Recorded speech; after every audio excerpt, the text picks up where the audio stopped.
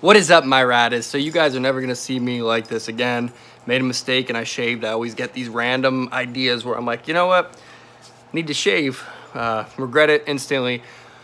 But boy, do I have stories to tell you. And the first one is gonna be completely not related to the title. So I'm gonna just include that in here really quick. So if you don't wanna listen to this, then you can fast forward ahead. I'll put annotations down below. But as you guys know, I was going to California to do this Team 10 thing, and what a joke that was. So I'll show you guys little bits I have. I started out in the morning and I went, got everything packed the night before, got ready in the morning, went to drive off.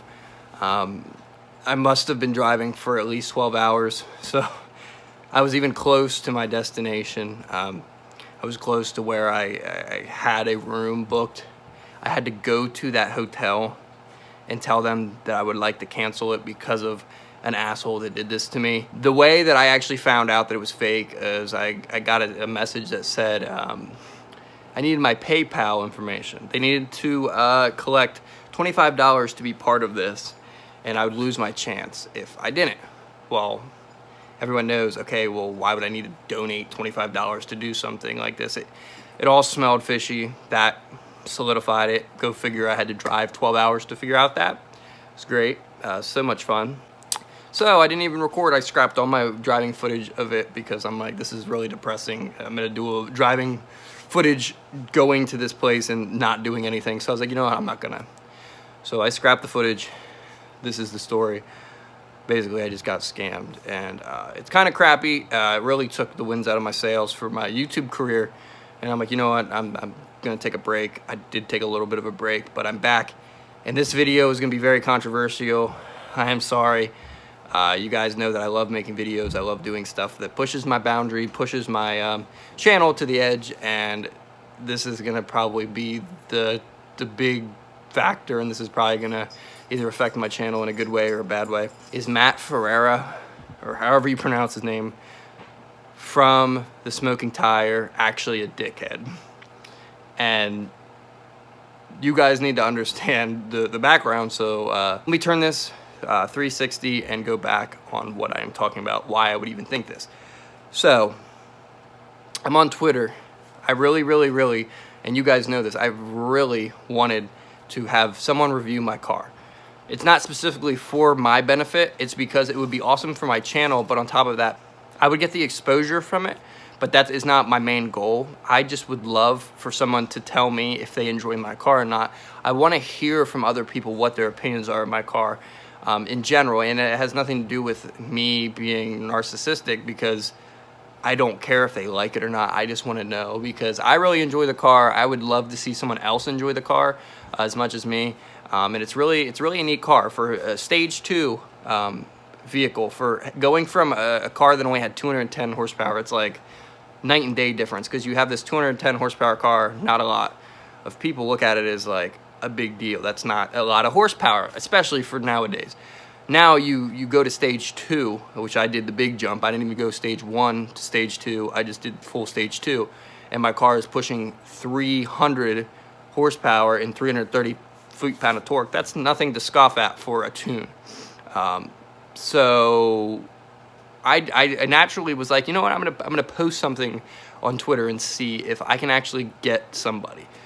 Get someone to take notice of, because I've talked before on Adam LZ's channel. I've tried to push him checking out my car. I've tried multiple outlets, and it's really hard as a small YouTuber trying to find your way, and it's even harder when people don't want to give you the time of day, even though your intentions are good, because people don't know your intentions are good, which I totally get. So what happens is I make a post and I tag Adam LZ, TJ Hunt, and someone kept telling me to tag Matt Farah from The Smoking Tire. So I tagged The Smoking Tire. Now, give or take, I want to do this as full disclosure in case this isn't Matt on the profile and this is fake. It could just as well not be him on the Twitter account, because that's what I'm leaning more towards, but it still has 49,000 followers, so it makes you kind of think, like, is this real or not? So when I posted the tweet, he actually favorited it, the channel, Matt Farah. favorited my post.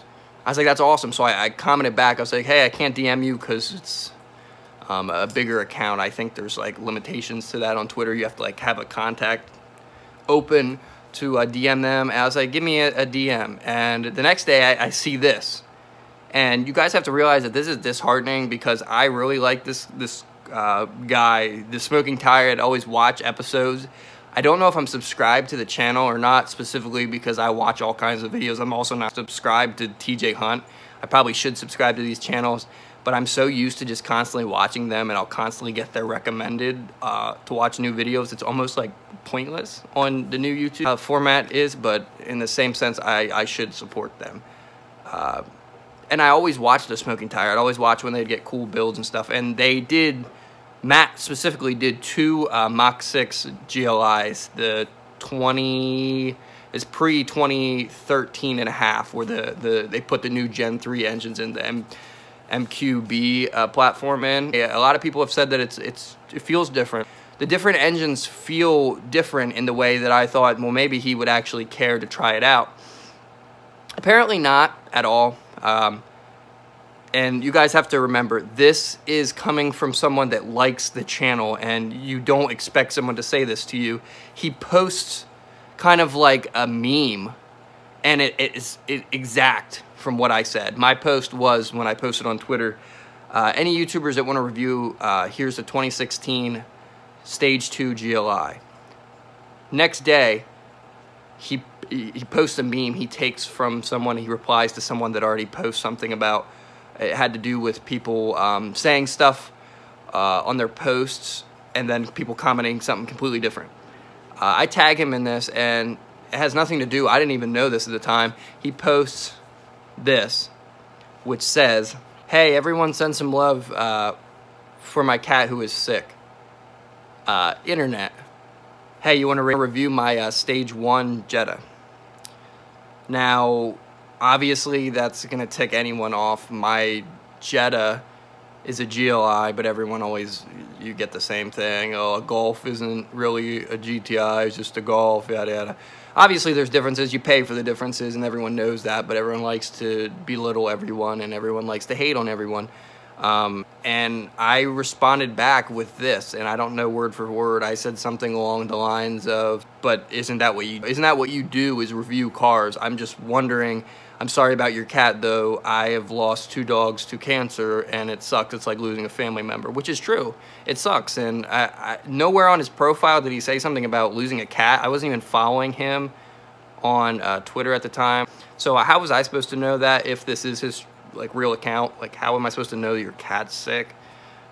I just tagged you in a random comment on my channel. But besides that, and then he goes, point is, there's a time and a place for everything, especially with a car as lame as that. Which really is saying something, because if this is true, this dude does car reviews for a living. He reviews every single car, whether it's fast, slow, in the middle. It's reviewing a car. So regardless, if you cared enough to make channels about cars and you're passionate about cars, you don't say cars are lame. Obviously, you have opinions on certain cars, but dude, you did 2 reviews on cars exactly like mine with the Gen 1 instead of the Gen 3 engine that mine has. And it's literally the same thing. The one car didn't even have as much horsepower and torque as mine. So that's what I'm not getting. He reviews stock cars. They had, and I went on to check this, on the Smoking Tire, they literally have a review of a 2006 Honda Accord V6. So what, now all of a sudden my car is underneath that? It's underneath a Honda Accord V6. That's what I don't get. Volkswagen Group makes, and a lot of people don't know this, it's kind of surprising if people are into cars, but Volkswagen Group that makes Volkswagen also makes Audi, Lamborghini, Porsche, and Bugatti. So they make some of the fastest cars in the world. The ironic thing is, if you look at the new Lamborghinis, they have the exact same gas pedal as what's in my GLI, which is just like a kind of like a, that's pretty dope. that you can see little things with that. And obviously I'm not comparing my car to a Lamborghini. I went down on his channel, and it's not just to me. I wouldn't make this video if it was just directed at me. He comments on a channel that's recently growing some popularity called Tarvish, I think that's how you pronounce his name. And I did get a top comment on his video about him kind of like lacking the funds, it seems like, to continue the build. But obviously it's a Lamborghini, parts are expensive and stuff. I'm sure he's trying to rack up, and I understand that wholeheartedly. I don't see anything wrong with what he's doing. He has the balls to attempt it. That's great. If he can complete it, I will give him props, and I think that what he's doing is great. Well, Matt didn't think so. He comments and says something horrendous about, I'll have to make sure to take a screenshot of it too, basically saying that his channel is the definition of auto mechanic misogynism, which is basically like getting sexual pleasure, or people getting this pleasure from watching people fail, and obviously related stuff, and people are getting the sexual pleasure, the pleasure of watching this guy fail, which is really, it's not cool, because it's like so many people put their heart and soul into the videos and stuff, and if this is the real guy, he's a dickhead. I'm gonna say that for 100%. If this is the real account, Matt Farah, you're a fucking dickhead. Because if you can go around and try to shit on people's work that they do that easily, when you just retired, I don't see the point in that. You literally were on YouTube reviewing cars. You wholeheartedly are giving people reviews on cars. You're doing what you're passionate about, but you can shit on other people's projects. I really hope this is a troll. I really hope it's not him. Really, really hope it's not him. Because what a piece of shit. What a piece of shit on YouTube to be representing people in general as car enthusiasts and YouTubers alike, if you're going to just shit on people's cars and builds in general. But yet what you did was reviewed cars, and you took every car and you drove it and talked to people when you were so friendly on camera. What are you, just an asshole, a heartless asshole in real life because your cat is sick? I don't understand. Like, I'm trying to understand, and I know what it's like to have animals that are sick, but I never took it out on people and literally shit on their profile. And literally, if you look at his profile, it is just him shitting on other people. It's him commenting and saying, oh, I saw this happening. I saw this a mile away, you failing at this and stuff. So I really, really hope it's a troll. Please comment down below if it's a troll. Give me some glimpse of hope that the guy that I actually look up to and watch videos of him doing car reviews and stuff isn't an actual dickhead, isn't actually an asshole that treats people like this. Please give me some glimpse of hope, because that's like finding out that your favorite YouTuber, that's like finding out PewDiePie or something is a serial killer. It's up. I don't understand it. I had to rant about this. You guys love my story time videos. I don't do them unless they're wholeheartedly the truth. You'll see on my Twitter, if you go on my Twitter, that I posted about it. I've called them out.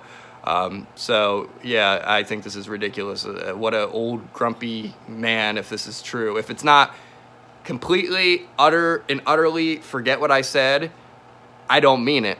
But I'm saying this strictly from what I'm viewing. Matt, if this isn't you, I am wholeheartedly sorry. I apologize, and I do not mean this. But if this is you and you're shitting on people that have the heart and soul to do it, and Tarvish even responded back to you, that's cold, man. That's really screwed up, and you don't even deserve to have views that you have. So I hope you stay in retirement if that is the truth. I love you guys. Make sure to be happy, stress less. I am going to pump out a lot of videos this week. I actually ordered rims for the GLI, which you guys aren't going to know of, but my Instagram that I keep a secret actually know about it. So I'm getting rims, getting coilovers next week, and I am also looking at buying an IS-20 instead of an IS-38 off of a guy, so I can run a JB4 tune that will directly plug and play with my car. So big things are coming as normal. I'm also looking at a project car, probably going to try to find out a way to make that work, because I'm tired of pushing off stuff to try to keep little tidbits of money here and there when I need to focus on what matters to me, and it's making YouTube videos and making you guys happy. And driving 12 hours and then turning around and driving another 12 hours back home made me realize that. So I love you guys. Hope you enjoy this video. I'm going to put some time into editing it and making it look good. Make sure to be happy, stress less, and I'll see you in the next one. I love you guys.